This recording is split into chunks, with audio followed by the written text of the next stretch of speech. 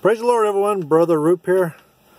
We are in the book of Acts, chapter 8, verse 38. And it's talking about how Philip the Evangelist, sent by God, by the Holy Ghost, preached to the Ethiopian eunuch that was returning to Ethiopia after worshiping in Jerusalem. And after preaching to him, the Ethiopian eunuch seen some water and asked to be baptized.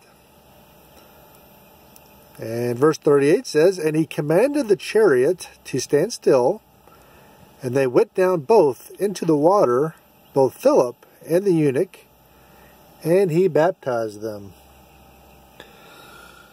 Now, you got some Christians, not too many, but some that argue that you don't need to be baptized.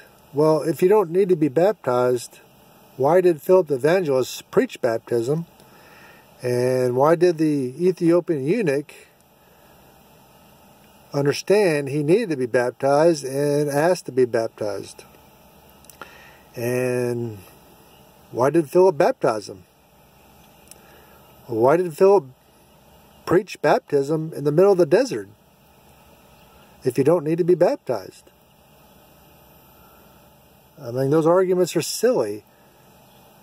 The Word of God right here proves, this chapter proves, that you need to be baptized. You need to be baptized in the name of Jesus Christ for the remission of your sins, as chapter 2, verse 38 says. So if you haven't been baptized in the name of Jesus Christ, you need to do that as soon as possible. Thank you.